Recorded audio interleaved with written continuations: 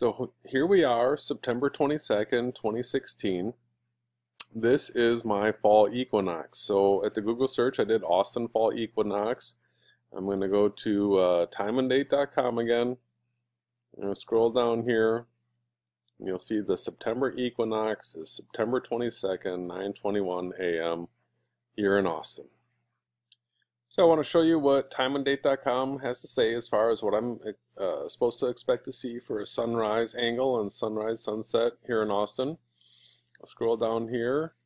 Here we are at the 22nd. And the sun was supposed to rise at 89 degrees at 7:20 a.m. And it's supposed to set at 270 degrees, 7:27 p.m. You can see the 23rd looks like a little better equinox with it rising 90 degrees, setting 270, but it said that the 22nd is the equinox for me. The footage I shot this morning of the sunrise on the equinox was shot right from this location. Now this is Google Maps Street View. I have it set up so that we're pointing right at the direction. You'll see in just a second that the sun rose right here. Okay, so notice these three electrical towers. We got the big one here, and then they're going off in the distance like this. You'll see that in just a second. Now I just want to show you Google Earth. I've got some pins located on here, the filming location. This is from the street view. This is where I was sitting when I was filming the sunrise this morning. And then from the Google Street View, these were the two smaller electrical poles. And then this is the larger electrical pole that's off in the distance.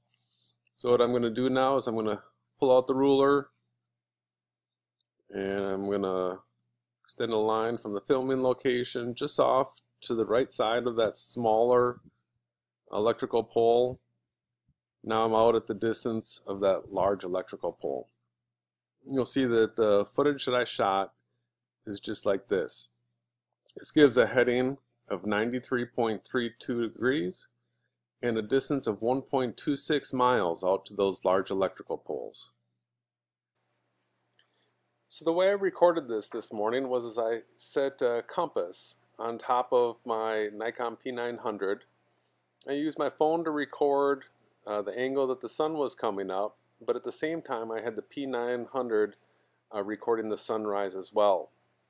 Now I did come up with a little bit of a discrepancy as far as the angle that the sun came up, but you're going to see in just a little bit that it's what the P900 that captured that's going to give us definitive proof that we're in a simulation.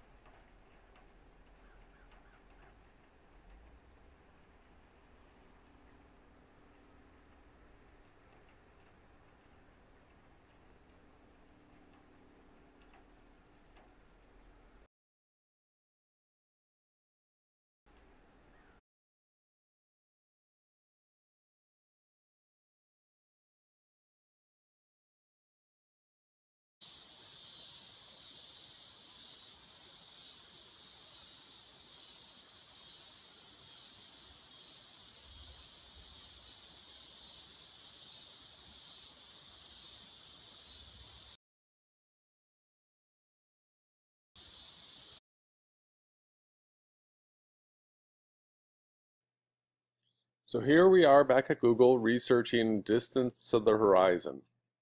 And you can see that the official answer is for an observer on the ground with eye level at height 5'7". The horizon is at a distance of 2.9 miles. For an observer standing on a hill or tower 100 feet in height, the horizon is at a distance of 12.2 miles. We're going to go down here to this calculator. You know, it says this is a rough guide.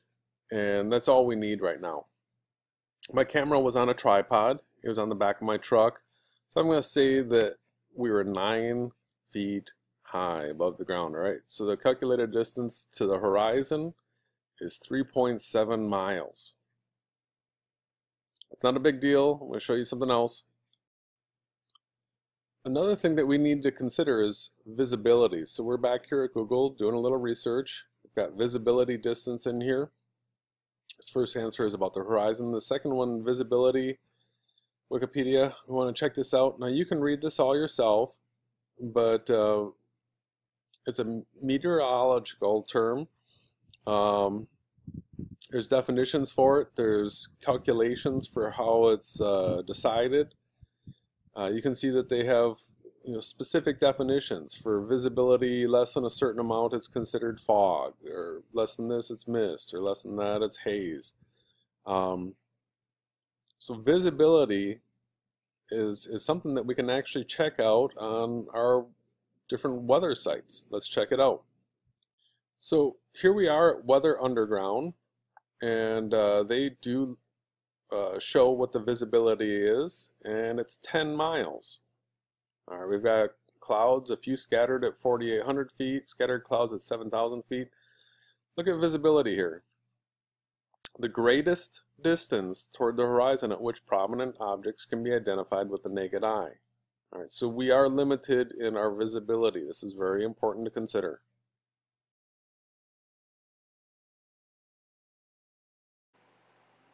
So as you're watching this, I want you to consider the things that we just touched on. Visibility is 10 miles.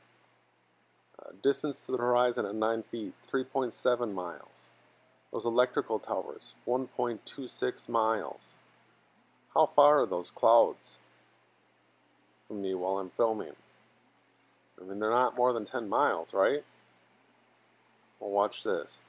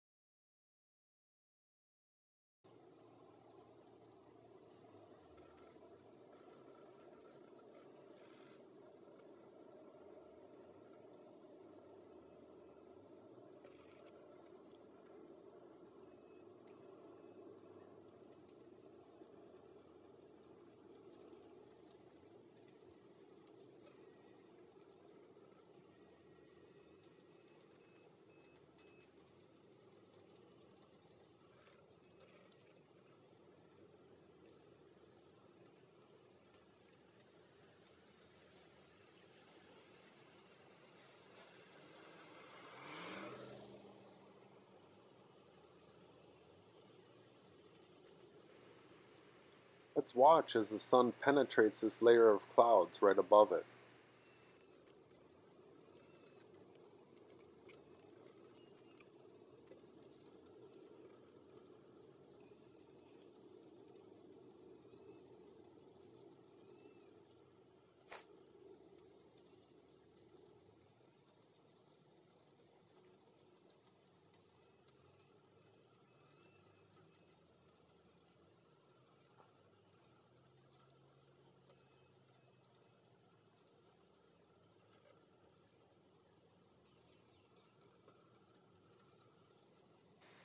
You might be thinking to yourself, oh no, it's not going to go through that next layer too, is it? Oh yeah. Yeah, it's going to come out of the first layer. It's going to go through the second layer too.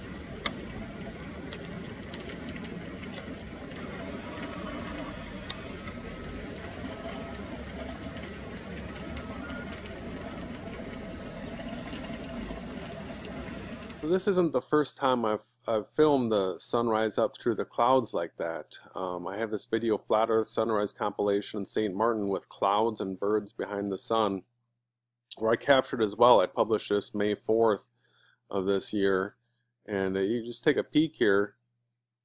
It's the same type of thing where the sun came right up through the clouds. It's incredible. I've got a number of these sunrises like this. The only thing is I didn't understand it back then like I do now. So we'll draw those connections.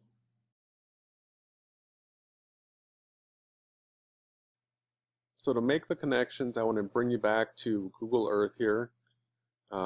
This is the map that we're using before as far as the way I was shooting this video. You can see that north was set to the west here. We're going to spin that back up to the north. And we're going to zoom out a bunch. And now we're going to pull out our ruler. I'm just going to show you that from that filming location, we're at like around there so here's 13 miles. Visibility is 10. So I can't see that far. It's impossible. How far were those clouds? They were definitely less than 13 miles. My camera can't see that far. Okay, so where did the sun come from? Somewhere in here the sun rose. It came up like a hot air balloon through the clouds. It didn't come up over the horizon.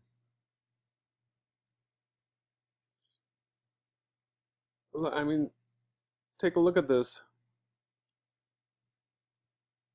Where did the sun come from? I can't see out here. You think it rose in Houston? I can't see that far. No, it came up probably about 10 miles away from me. Somewhere out in this range.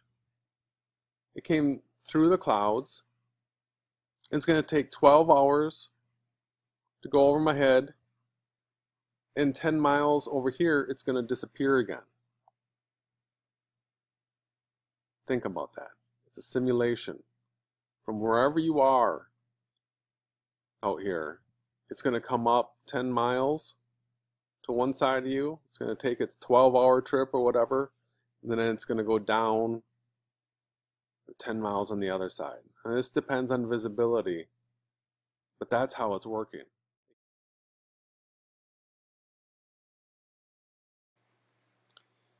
You know, I continue to pray fervently to the Creator of this world to reveal the truth. And when I started making this video series, The Definitive Proofs, I knew that I had evidence that we're not on a ball and that flat earth maps don't work, but I was going to have to connect lots and lots of dots for the definitive proof that we're in a simulation. But now today, when I went out to film the equinox, the clouds were absolutely perfect to show me that the sun was coming up locally, very close to me, specific to my location. And I had photographic proof. This is something that everybody can do. You can do it. You just need a long range, telephoto lens, telescope, get whatever equipment you want, and start filming sunrises and sunsets and analyzing them. And if you continue to pray and ask the Creator for the truth, you'll get a situation where the clouds are lined up right, or something shows up when you're recording, that it'll show you that it's local and it's close. So I'm going to continue to put out videos in this series. I've got all the rest of the footage, I condensed it so that this video wouldn't be too long. I'll put all the footage together at regular speed in a video and put it up so everybody can take a look at it and analyze it, and I recommend that you go out and do your own. Till next time.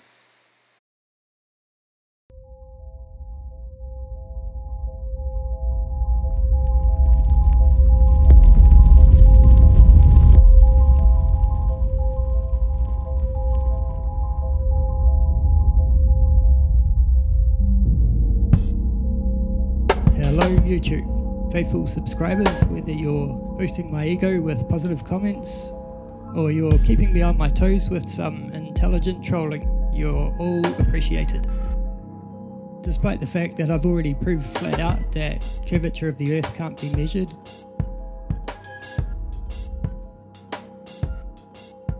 and that is not due to any kind of atmospheric refraction, light bending.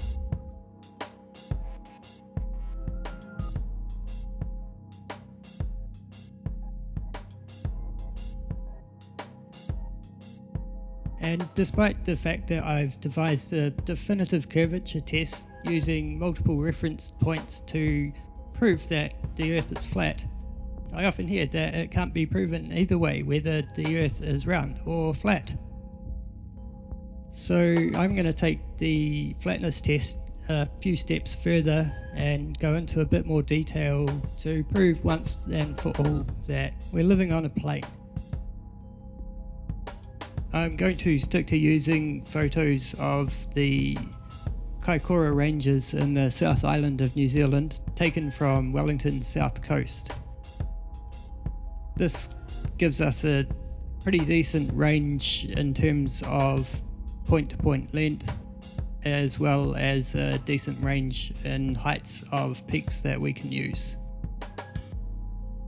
I've been out there a few times taking panoramas, as the spot's just breathtaking, especially at sunset.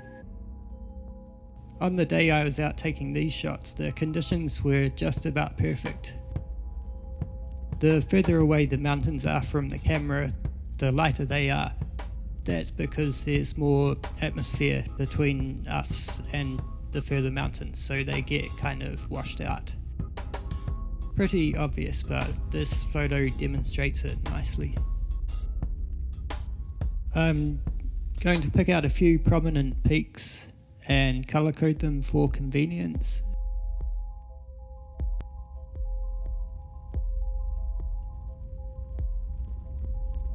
And now go to Google Earth and find them.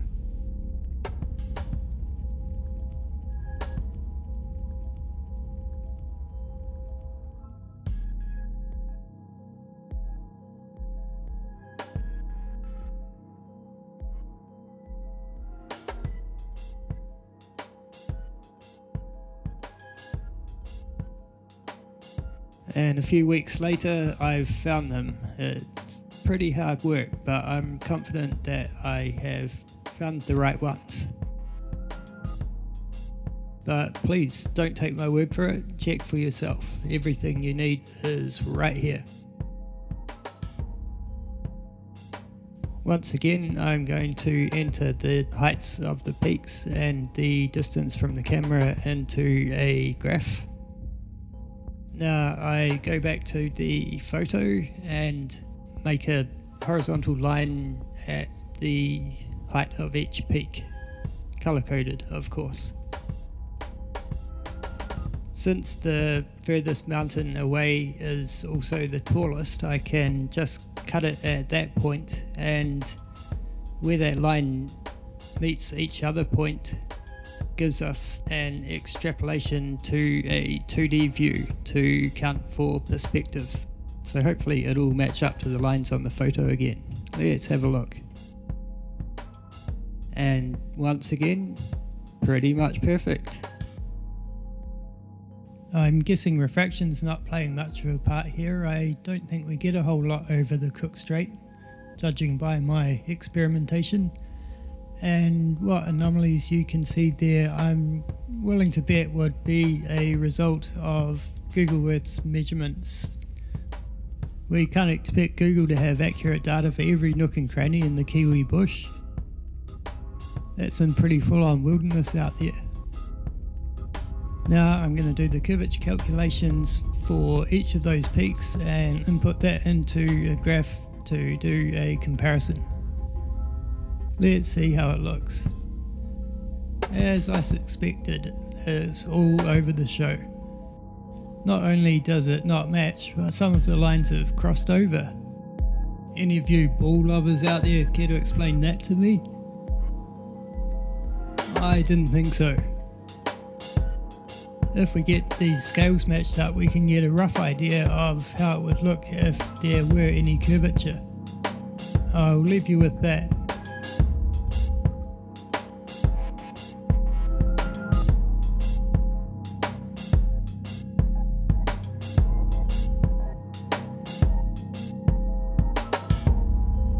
I'd have to say, curvature thoroughly busted. Once again. Thanks for watching.